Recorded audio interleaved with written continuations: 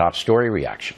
Joining us from Orlando, Florida, Paul Porter, former executive for the Black Entertainment Television Network and currently on the advisory board of the Parents Television Council.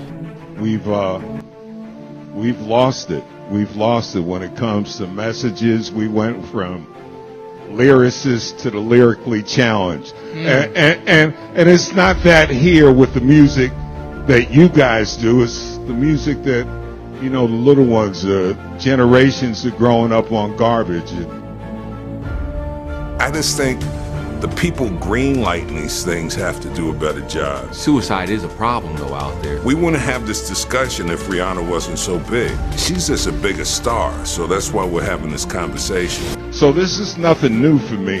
I realized this a long time ago, that we're killing some young minds, and we're not the musical black culture that we used to be. We're letting somebody else predict our culture.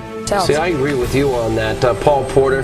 But I don't have a problem if Whoopi Goldberg's trying to make a point. It's wrong, but you got to think about, Sean, last time I was here, we were talking about the B word, and this time, you know, corporate America sort of greenlights the N word, I like to say N-I-G, all the time. You know, the beauty about the book, I've got a lot of fallback from it, but everybody knows it's the truth.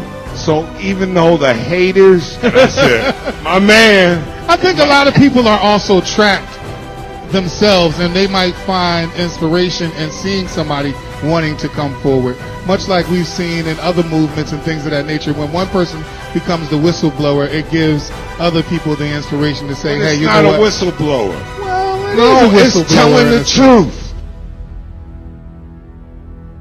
Yo, when you fill folks' minds with power and energy and knowledge, there's no way they reject it.